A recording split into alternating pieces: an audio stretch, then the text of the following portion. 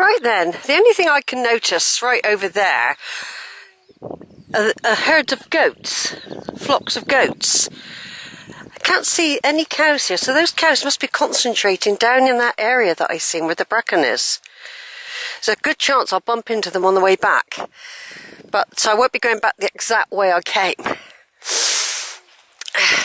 Anyway, I was getting over that stile and the camera dropped. It landed in the grass, but it then said to me that it had to recover the data because of it had a jolt, I think. Then it told me I needed to put another battery in, so I'd done that. I tried putting the other memory card in case I lost the stuff I'd already done, but it told me no, I needed to put it back in so it could, because it's all connected up to Sony, my camera. Anyway, it's now got a new battery. The other one's on charge already. I've connected it up and charging it.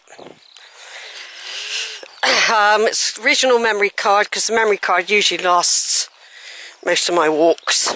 I'm a little bit wheezy, I noticed just then, but I am allergic to grass, believe it or not. And I've just put I've been bitten by a horsefly. I caught him in time, but I've just put some antihistamine cream on that, and I've just applied protective skin cream on my nose, forehead, ears and neck, because even though it's a bit cloudy, it is summer, and you can burn, so I plastered myself with that because I've got a lot of my walking now for several hours is going to be exposed like this, walking through this beautiful field. The field that I could think of if I can't sleep. I can think of walking across here. That's how I get to sleep sometimes. I'm either walking around my old house, which I miss still, even after we left it 15 years ago. I still miss it. But I can still take myself around all the rooms, down in the garden. I've got memories of my children when they were small, when we lived there, and they were growing up to teenagers. We had some good times there. Loved that house, actually. But like a lot of people, life attacks you at times. But I still have my good memories of it, and I often use them to help me sleep if I do. I'm usually quite a good sleeper, actually, but when there's issues going on or events that are a bit worrying, I can sometimes need a bit of dreaming type thoughts to get me off. I don't take sleeping pills or anything like that. I haven't got that problem. But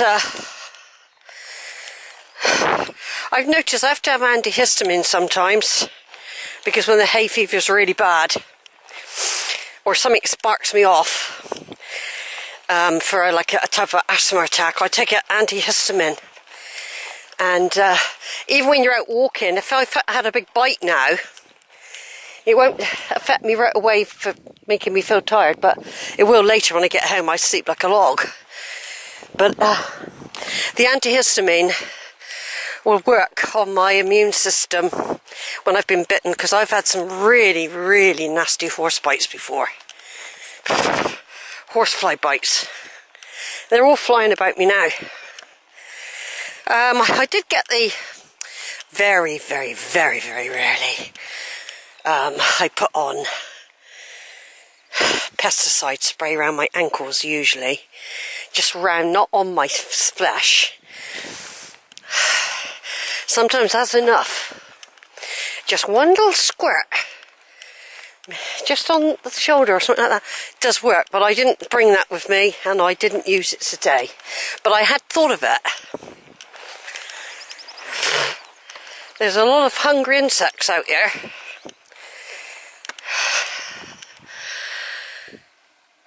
Yeah. Of course, if I was going to Longwood, because there's no cows, I could have walked a lovely walk, which I might do on the way back, actually. When I come from, actually, I might do that on the way back, instead of coming this way, because I'm going right round there, near the masts, but not as far as the masts. Then I'm going to go through, I might not go in Longwood, I might skirt Longwood, it depends if cows are in the fields. Then I might come up, across there. I haven't seen any cows, so I've got a couple of escape routes I know, though. Anyway, people say, oh, Sheila, you're always talking. You know, well, you don't have to listen. That's what I say. These are visual diaries. It's easier than writing everything down. And you get pictures as well. Obviously, very personal stuff. I still talk about them, but I don't share them. If there's anything really personal, I haven't really got anything that personal, but I don't share things if I'm talking about my family or anything. You know, if there was a wedding or a birthday, I might say, oh, happy birthday, I might do something like that, but no, I wouldn't discuss any of my lives of my friends and family, exactly. Not anything that's very private, I wouldn't know. I sometimes sort of share emotions. If I'm feeling sad about something or angry, yeah, I might express that in some way or another. Right, now I'm expecting this lane, see that bog there from grass clippings? This lane can sometimes be extremely boggy, but that's only where the grass is swept down and there's been a bit of water there. So this is Piney Sleights Farm, folks, that I talk about a lot. It's a big reference point for my walks. Here's a junction point for a lot of my walks on the Mendips.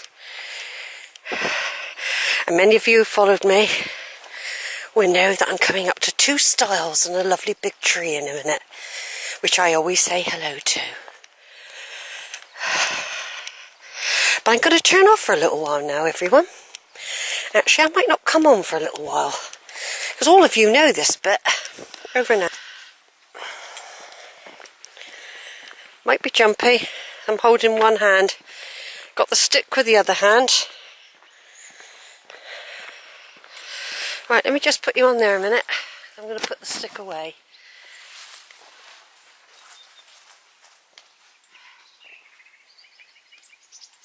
Put the stick away. Piney Sleights. Stick away for a minute.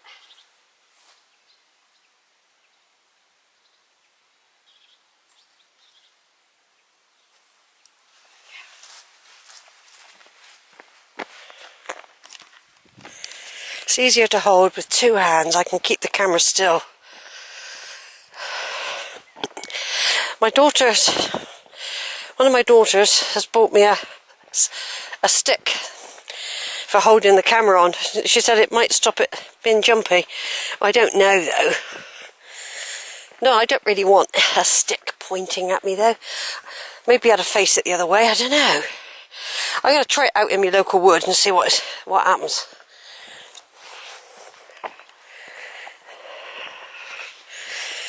Right, all I'm thinking about now is I'm going up this Piney Sleights drive. There's the farm back there. And I'm just thinking to myself, will those cows be in that field I've got to go?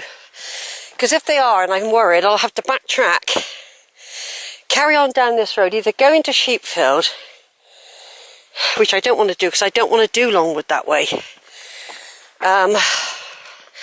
and go onto a B road and walk along the B road just for a short while until I get to Tiny's farm that way. That's the alternative.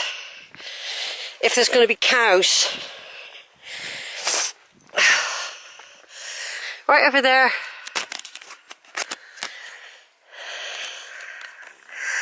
The aerial masts that I passed the other week. See them? I'm being bitten right, left and centre by horseflies at the moment. So they're over there. Area of Outstanding Beauty's up there. My plan is to go over the parade route after I've climbed up those whole awful rocky lane onto the Area of Outstanding Beauty from Tiny's farm. I want to go down the procession route and follow the lower path. Now, the only thing I'm worried about with doing that, because we've had a lot of rain, there are some quite dried up streams in the last couple of years. They really need water. It'd be interesting to go along there, but I'm expecting it to be very squelchy. Another landmark for you lot. Those that follow. Those trees over there. Rowbarrow Warren. And not long, a couple of weeks ago, I was over by that tree, which is a different tree to the one back there, where I had to bypass the cows that were in a field up here. I mean, at the time, I only saw two, but it's rare you only have two cows in a field. So I was thinking there was more up this end, so I did a diversion. I want to go that way though. So the idea is to go that way, then go up the track, go along the top,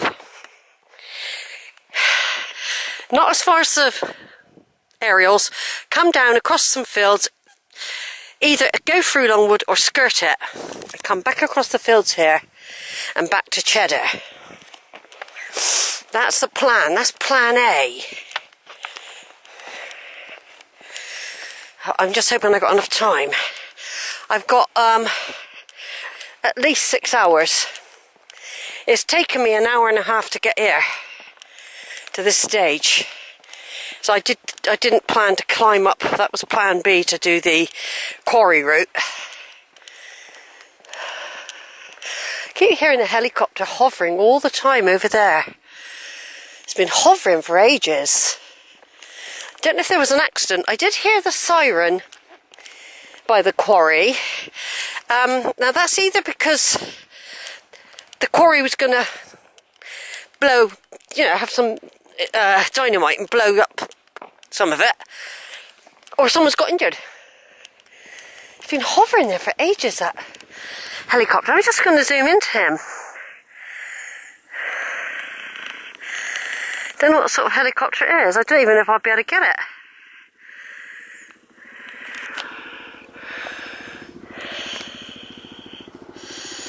There it is there.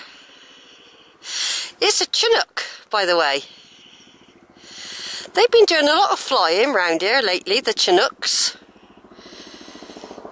It's gone in a cloud. It's a Chinook. Maybe some of the government are having a look round here where they can start doing some mining or something. Now I see lots of sheep in my field that I've got across.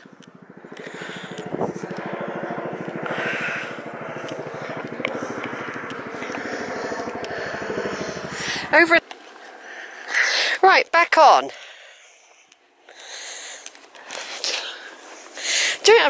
I don't often do it in reverse, actually. This is why I wanted to do it today. I'm just hoping the cows aren't up the top, because I have to cross this big field. At the moment, I can only see sheep.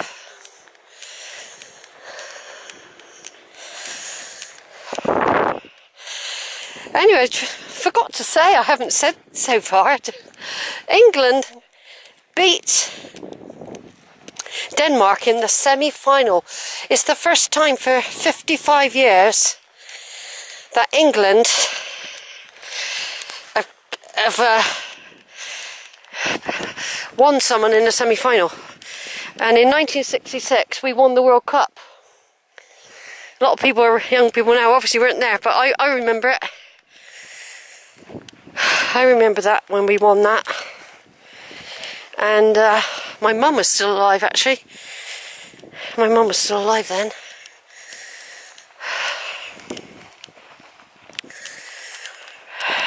She died that year. 1966. My mum died that year. She died Boxing Day, 1966.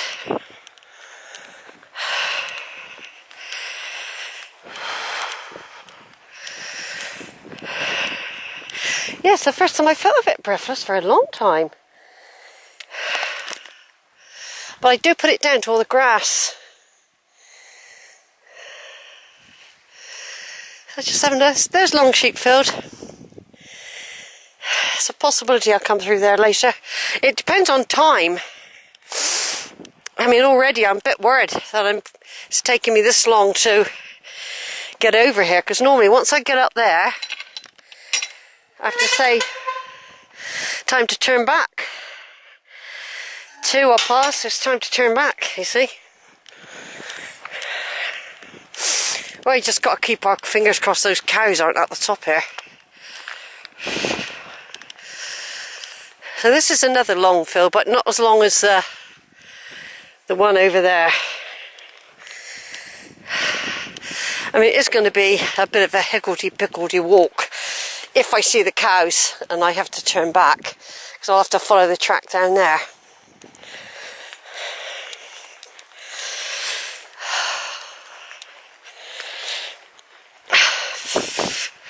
God, bloody flies.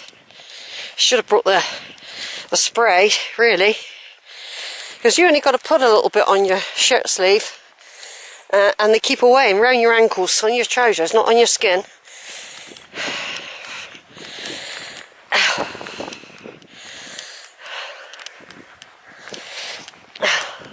I think I managed to disturb one. He was just starting to put his scalpel into my skin, and I managed to free myself from him. Yeah, my breathing's been really good up until today. Well, it's been alright, but I just feel a little bit more tight than I have done for several weeks.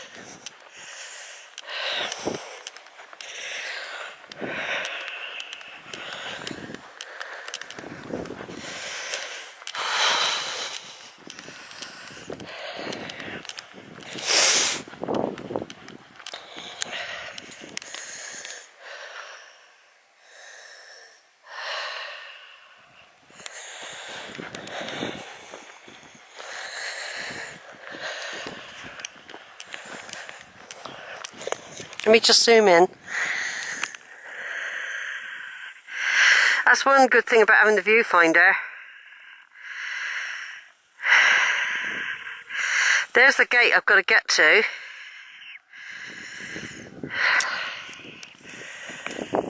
But the cows were down, they were down the side. Might have just been a one-off. Might have been a one-off. My eyes aren't as good as they used to be. I've still got pretty good long sight, but